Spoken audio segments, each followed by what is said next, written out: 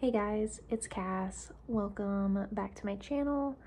I am hopping on here to start a little project that I want to embark on. I don't know if this is going to be considered like a vlog or review. It's kind of going to be a combination of a bunch of different things, I think. But I did a poll on my community tab and asked you guys if you would like to see some like deep dives into certain books. So instead of like a reading vlog where I'm reading a bunch of different things, it would be kind of a vlog and like really in-depth thoughts about just one book. And the overwhelming majority of you were into that idea, so we're gonna kick that off today.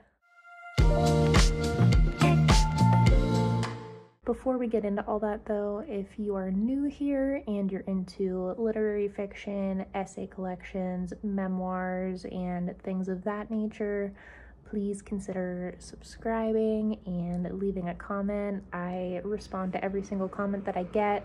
I love chatting about the books that I read with you guys, and I always just have such a fun time talking to you. So yeah, consider joining the little community that we have here.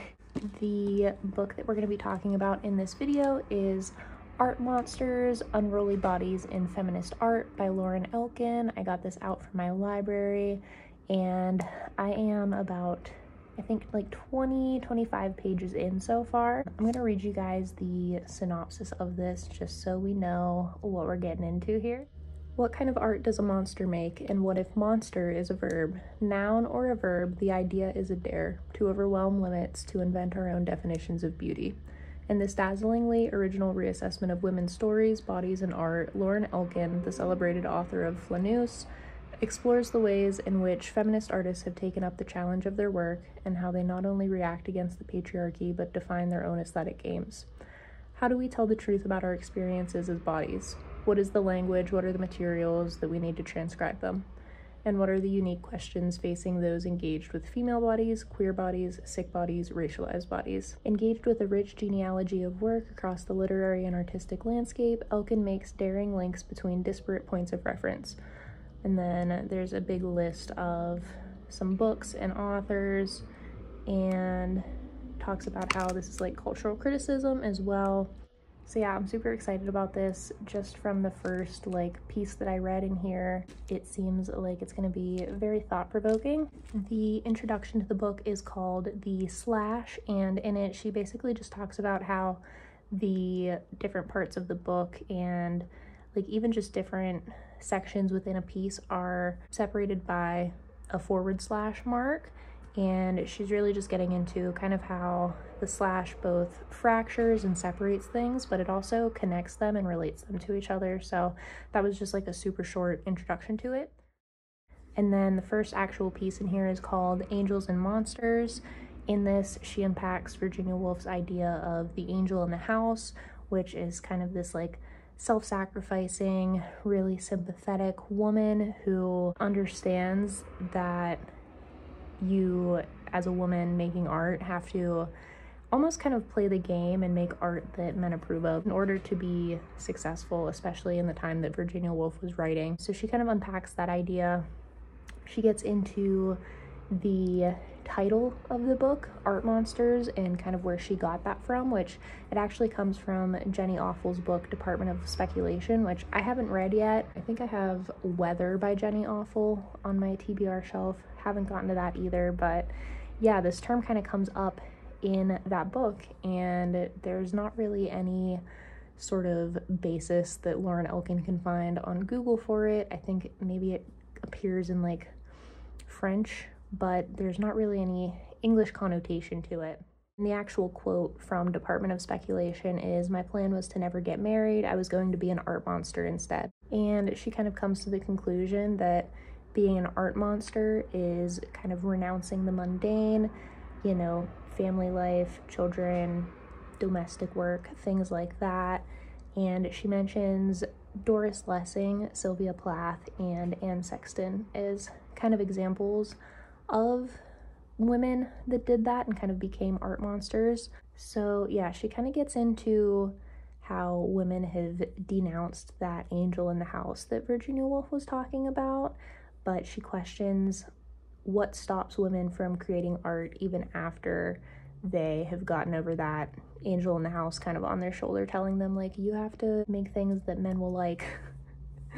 And the main thing that she finds with that is that there's this like internalized self-censorship when talking about the body that we kind of face. And she gives a really interesting example of a video and like performance artist. Her name is Carolee Schneeman, and she talks about some really interesting pieces in here that ironically, kind of going along with the theme of the book, are probably not acceptable for me to talk about on here. But if you're interested in some really thought-provoking, kind of radical feminist art, I would definitely suggest looking her up. There's a lot of quotes from Carolee about how women are usually the like subjects of art, so whenever they become makers of art, it's kind of this challenge to the norm, and they're kind of not playing by the rules of this really like male-dominated art world. The last part of the piece kind of goes into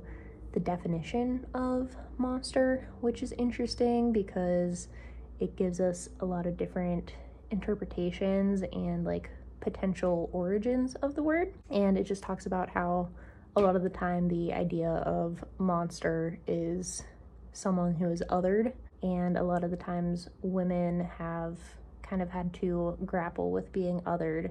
Typically we deal with that by either leaning into beauty and kind of playing into the expectations, or we go the opposite way and really lean into like the ugly parts.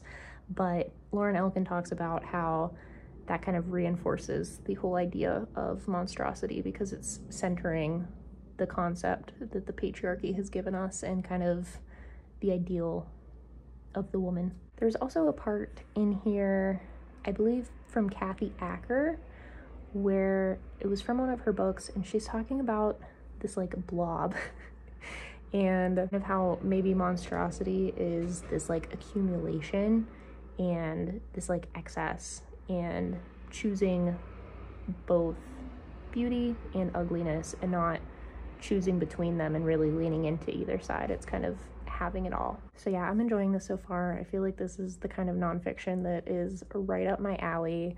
I'm loving all of the different artistic and literary references in here, and I'm curious to see kind of where it goes. I do think that the writing is pretty accessible and like easy to understand, so it's nothing super crazy. So yeah, I will be continuing with this, and I'll let you know my thoughts on the next couple pieces in a little bit. Hey guys, just wanted to hop on here and talk about the two essays that I read last night in Art Monsters. The first one was called Carry That Weight, and it starts out talking about Emma Solkowitz, who was a college student who carried her mattress around her college campus, I believe it was at Columbia University, in order to protest her rapist still being in school and attending classes, even though he had been accused by multiple women. That piece was really about kind of taking up space and owning the things that happen to you and just kind of being large and expanding and yeah, just taking up space in the world and with your art. Obviously with a mattress, that's a really big thing to be carrying around, much like the kind of mental and emotional weight that Emma was carrying. So yeah, she also talks about the artist Rebecca Horn, who has a piece that I looked up because of this book that I thought was really cool. It's called Touching the Walls with Both Hands Simultaneously, and I'll put it up on the screen here. It kind of feeds into that same idea of taking up space with these kind of like bodily extension sculpture pieces. I just thought that the art looked super interesting and really emphasized the point that Elkin was making in this section. She then kind of talks about the first person perspective and how it's very politically urgent, and kind of the whole concept of making the personal political and how it's super important for people whose experiences aren't universal and for people who aren't in power to kind of take ownership of that I and share their experiences. There's also a phrase in this that I really liked. She called it the spectacle of female storytelling, and she kind of talks about how women sharing their stories can be really powerful as a tool to organize and kind of realize the shared experiences that we have, but it can also kind of be weaponized against us. She talked about a couple of different court cases and how the women that were kind of defending themselves in those had to be calm and collected in order to be believed. But sometimes, even if you kind of do everything right and act the way that society wants you to act, it's still not enough and you're still not believed. She then talks about the rise of performance art and the way that it expresses emotions and experiences that words can't. I can't tell if this is kind of moving through chronological order throughout time or not. She's kind of jumping around. Initially, I thought that it was going to be like this chronological look at artists. I feel like we're talking a lot about like the 70s right now and like the early 80s, but she also pulls in a lot of like more recent stuff like the Carry That Weight project. Another thing that I wanted to kind of just point out is that so far Lauren Elkin has been kind of amplifying queer and trans voices. She's referencing people of color and stuff. I feel like a lot of books that deal with this subject can often skew very white and cis focused. So I do appreciate that she is referencing perspectives and experiences that aren't her own. I feel like she hasn't really taken a super deep dive into any specific like art made by these artists, but she is pulling in some smaller examples. So I'm curious to see where she goes with that. I hope that she continues to pull in those perspectives and diversify the anecdotes and examples that are in here. The other piece that I read last night was called The Hand Touch Sensibility, which was not my favorite just because I feel like it was a bit more difficult to grasp what she was getting at and like what the underlying point of the essay was. She talks about how in the 70s and 80s a lot of women really turned away from beauty in art as a rejection of the patriarchy, as a way to kind of claim their own authority as makers of art and not just subjects, which I feel like we kind of discussed a little bit in one of the earlier pieces. She kind of goes into talking about like this certain feeling that art gives you and just kind of like, I guess, different tactile things that, I don't know, I just felt like some of the ideas weren't fully thought out from start to finish, and just it didn't really connect in my brain. I thought that the art pieces that she was talking about were interesting and I could see their similarities. A lot of them actually reminded me of the This Is Why album cover from Paramore's newest album. I just didn't feel like I was fully grasping these kind of ideas. She was talking about the abject and kind of just like transgressing certain boundaries, and it was like I got it, but I didn't at the same time. I don't know if this is going to be a vlog in the sense that there's going to be like clips of me doing other things. I don't have a ton going on right now, and I don't really want to make it any longer than it needs to be, so it might just be kind of going from clip to clip of me talking. It has been quite a while since I jumped on here. I feel very out of practice. I ended up putting Art Monsters down for a little while. I don't know why. Well, actually, that's a lie. I do. I feel like I was putting a lot of unnecessary pressure on myself to make this into like, I don't know, some just like super in-depth, like just complete breakdown of the ideas in this book. I don't know why I was trying to make this into that, because that's not what I do. It's probably not necessarily what you're here for, and like there's just so much in this book that like, you have to read it if you want the entire rundown. So I don't know why I thought that I was gonna just like read this and completely break everything down for you, especially because like this is my first time really reading like an art book. You know, a lot of the books that I read deal with art in some capacity, but they're not going this in depth into different artists and like history and different pieces. So yeah, this is more of like an experiment for me than like some like academic scholarly project. So I think I was putting too much pressure on myself, and that made me not want to pick up the book, because I was like, if I don't understand everything in here completely, like I can't talk about it. But that's not the case. And I had read pretty close to like the end of the first part and taken notes on it, but I never actually sat down to talk about it. I am in part 2 now, but of course my laptop is deciding to update and I need it to access my notes.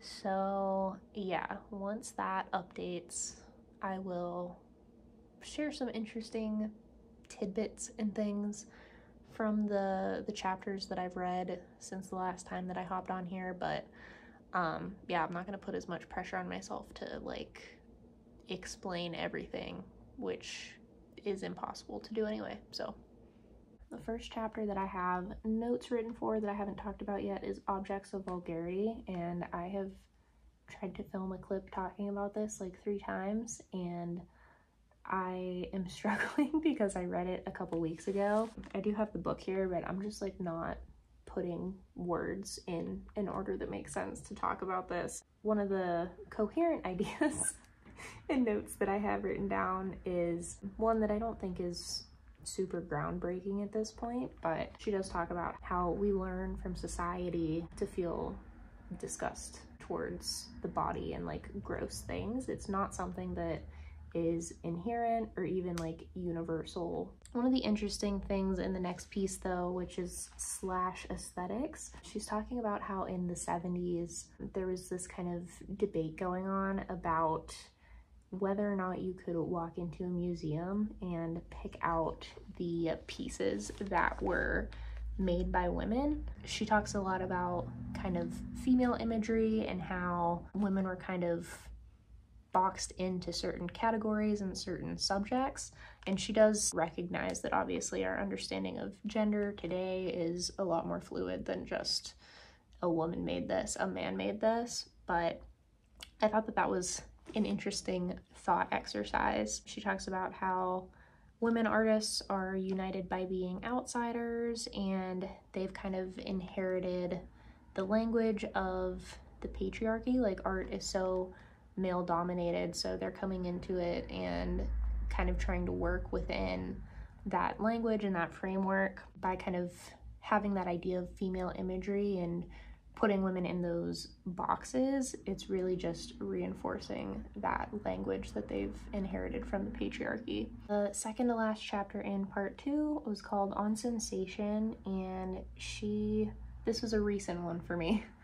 I read this the other day. So she talks a lot about sentimentality and the definition of the word and like different uses of it and kind of how the meaning has evolved over time. She talks about the way that sentimentality is kind of looked down on, and she talks about how we don't necessarily trust an opinion if it's only felt by one person, but if it's kind of a mass thing and it's felt by a lot of people, we also kind of have a negative connotation with that, and we see it as this like mass culture, not refined thing, and how that often gets associated with femininity, and just how feelings kind of link those things together, like femininity, mass culture, and this idea of like sentimentality. She also talks about Susan Sontag, who I would like to read more of.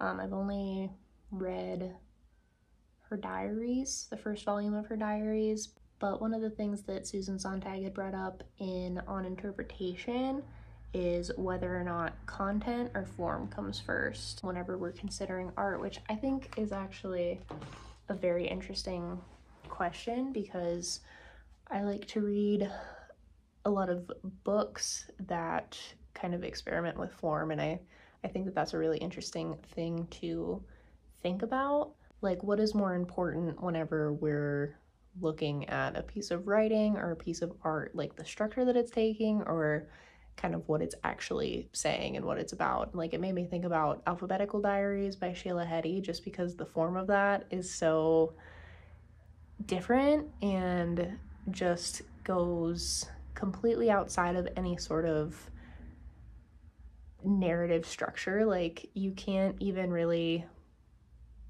make sense of the content because of the form of it. So I don't know if that makes any sense. But the last piece in part 1 is called On Articulation, which I'm not being very articulate right now. I actually really enjoyed this chapter because Lauren Elkin is talking about the process of writing this book, and she talks about the form of the book and how she got pregnant while she was kind of in the beginning of writing it, and she had a lot of stops and starts with it. So it kind of almost mirrored my reading experience of it. Like, I have been picking it up and kind of putting it down and stopping and starting, and she talks about how it's not necessarily in chronological order. It's kind of using the 70s as a midpoint, and then at some point she's looking forward into the future and she's looking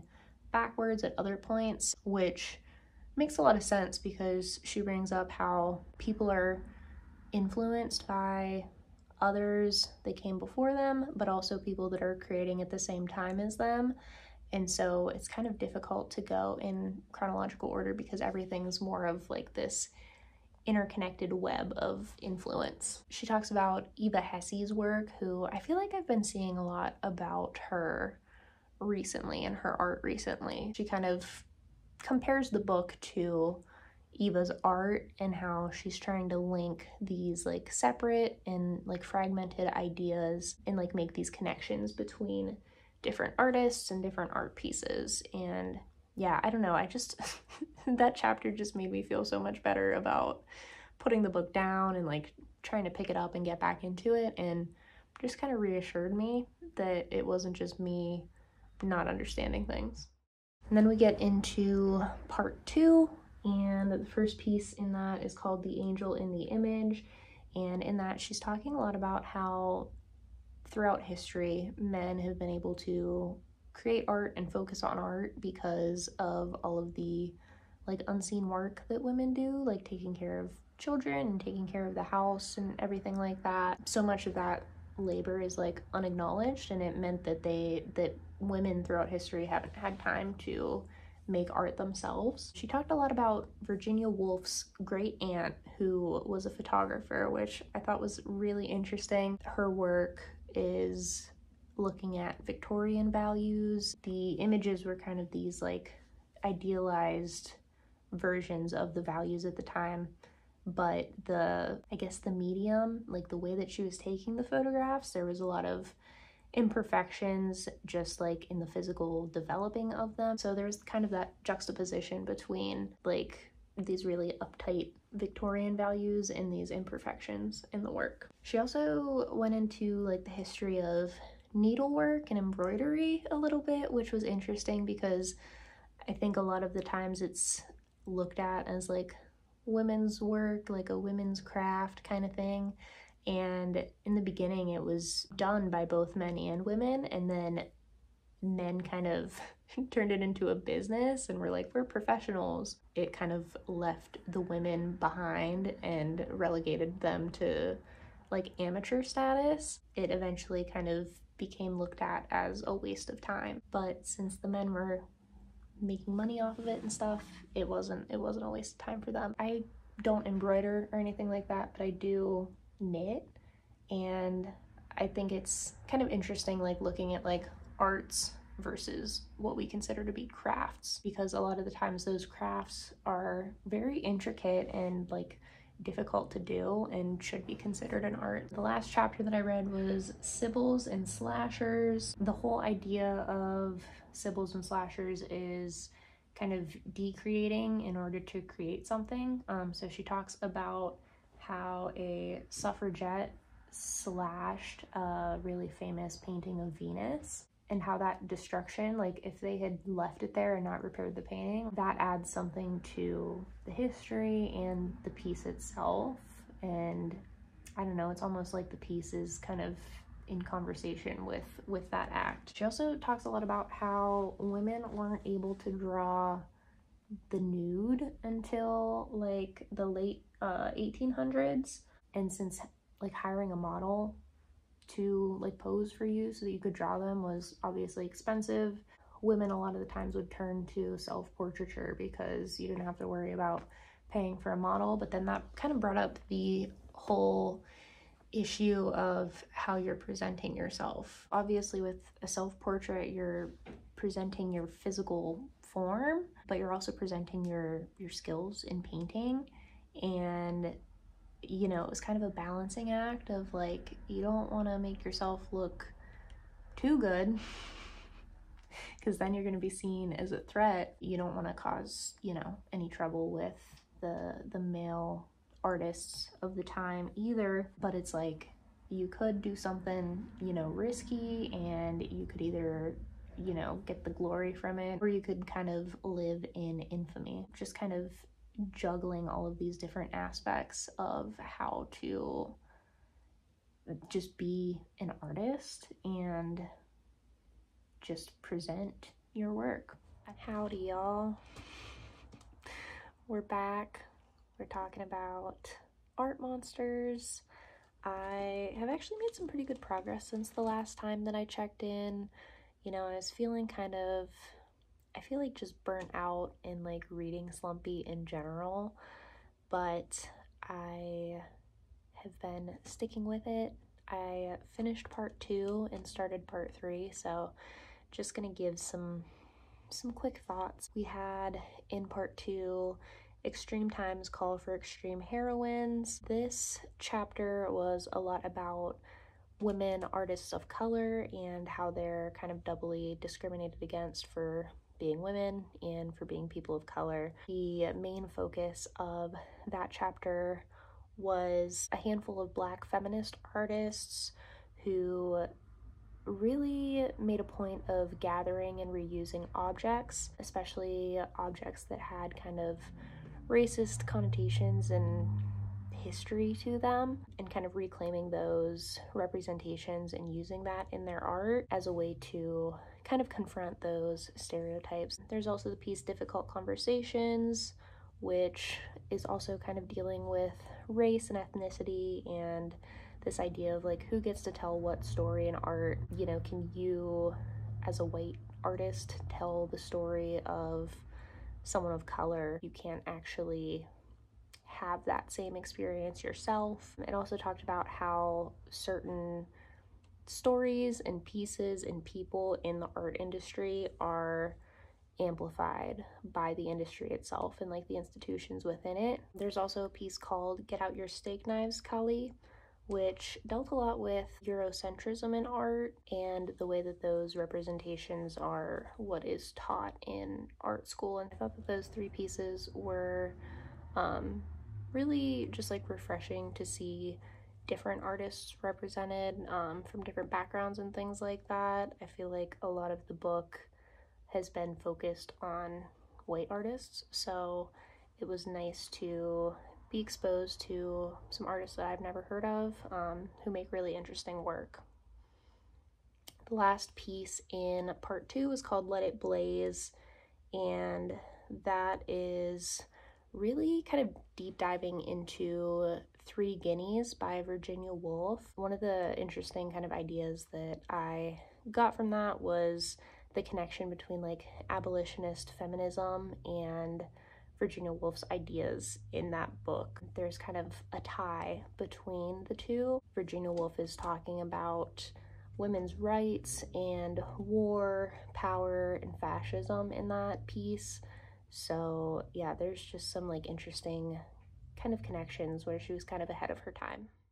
And then we have part 3, which I realized, I think it's called Bodies of Work, and it's called that because each of the chapters is spotlighting one artist in their body of work. I feel like I'm enjoying these pieces more just because there's more of like a through line and a focus on one artist instead of kind of trying to connect a lot of different pieces together. I think that it's interesting to look at the artists and how their work changed throughout time and just the connections between their pieces. I feel like the first piece in the section though, The Monster, the Body, is more so looking at literature and a couple different authors. It talks about Virginia Woolf, Bell Hooks, Audre Lorde, Adrienne Rich. So there's a lot of writers mentioned in here that are of interest to me. Haven't necessarily read all of them, but definitely have them all on my TBR. One of the most like affecting and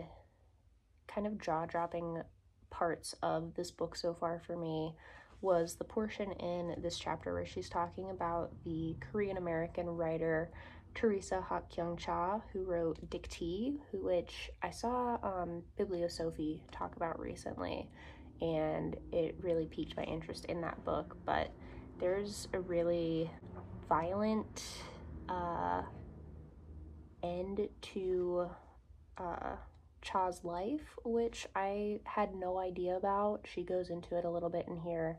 I won't get into the details, but I did not know about that. But I feel like it really just drove home a lot of the points that this book is making, and just the way that women's bodies aren't protected and have so much violence committed against them. The next chapter in the last section, called Body Awareness, looks at Maria Lasnig's journey. She was a painter who eventually got into like film and animation, which is an interesting trajectory. The most interesting part of this section for me was Lauren Elkin talking about how Maria Lasnig was really trying to paint the way that it felt to be in a body instead of just representing the body as it looks. So a lot of her drawings had kind of weird like proportions and colors and were kind of human-like but weren't 100% human, because she wasn't trying to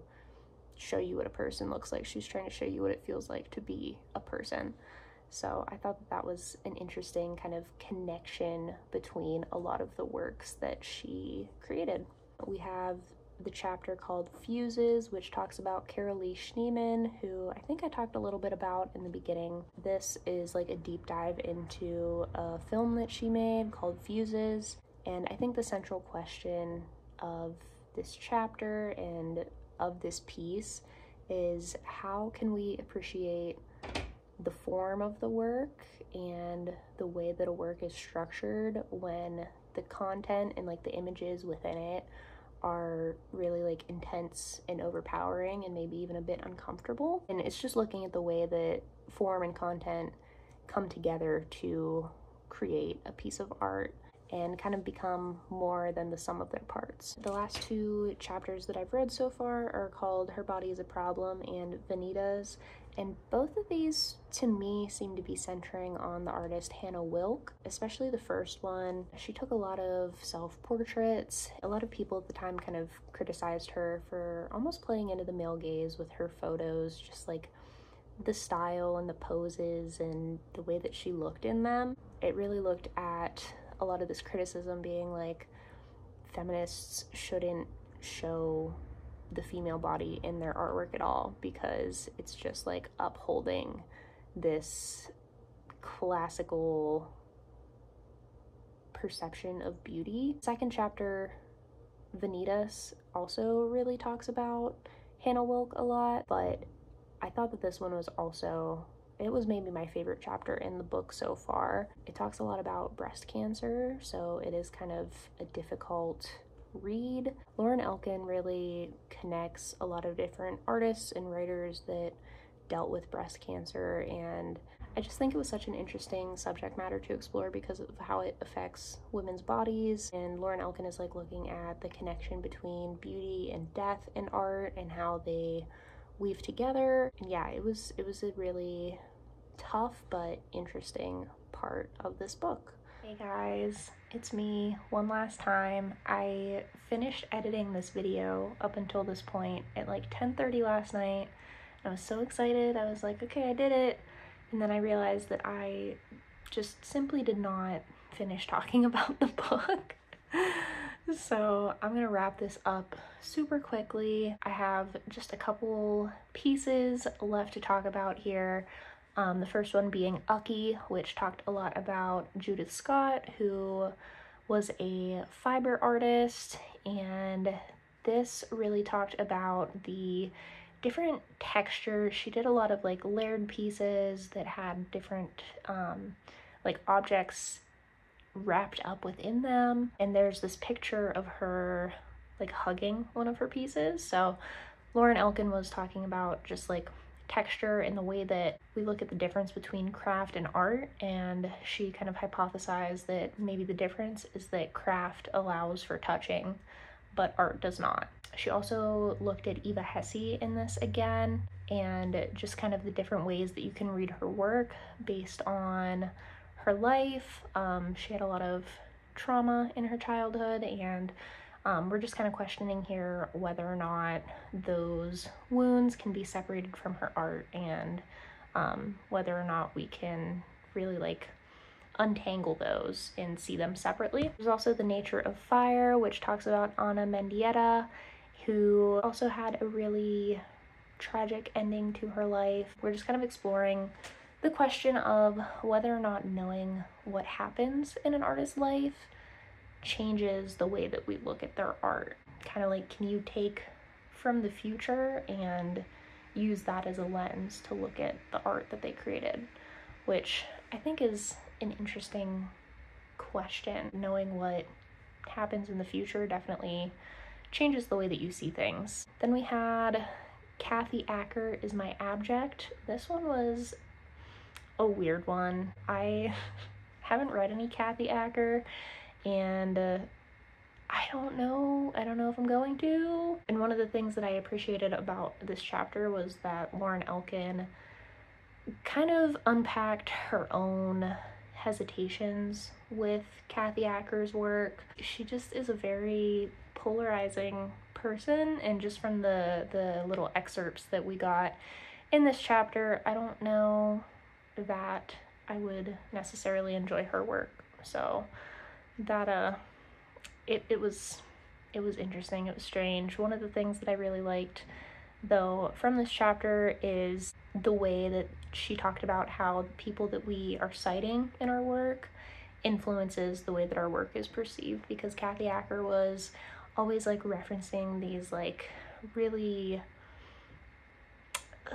also polarizing like male writers and things like that, and that definitely kind of framed the way that people see her work. This is literally like a speed run.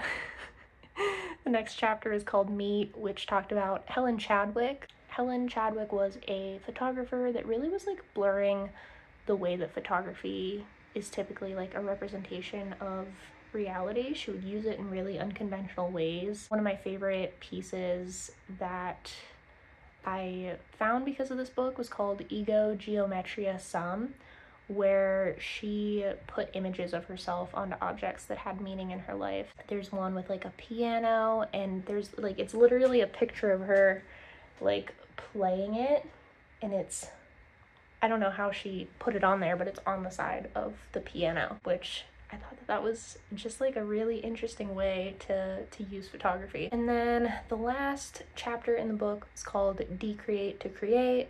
This one talked a lot about childbirth and the way that that decreates women.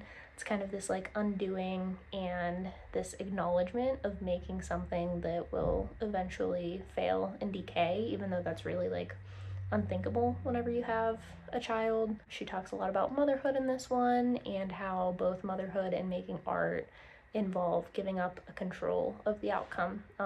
You know, once you have a kid or once you make art and put it out into the world, you don't have any control over what happens to it. And this one looked a lot at Vanessa Bell, who was Virginia Woolf's sister, who was a painter. And then the last little like outro section is called Right After. This one looks at Eva Hesse again. and it compares the structure of the book to Eva's sculpture, which is called Right After, which I think I included a picture of earlier, but it's just like this big tangled web. I believe it was like fiberglass or something like that that was covered in latex and was just like super connected and drapey and stuff like that. Yeah, Lauren Elkin is just comparing her book with that work. And that is that. This was a really interesting experience. I think both just because of the content of the book, but also as like a booktuber trying to make a video. I definitely realized that there was a lot of unnecessary pressure that I was putting on myself, but also like it's hard to talk about a book, especially a book like this that's talking about so many different people and artworks and just so many different themes. It's tough to sit down and really give coherent thoughts on it. So I don't know if maybe a video like this would be better with a book that doesn't have as like broad of a focus, or if it would be interesting to do with fiction, like maybe like a reading vlog and review with spoilers. I don't know. It was a challenge, but I'm glad that I did it. I think from editing the video yesterday, I feel like it turned out decently. Hopefully it makes sense and gives you guys some things to think about. Maybe inspires you to pick up the book as well. I think that it is a really interesting kind of primer into feminist art, especially if you haven't really read any books that are super focused on it. So yeah, that is gonna be it. I will see you guys in the next one. Bye.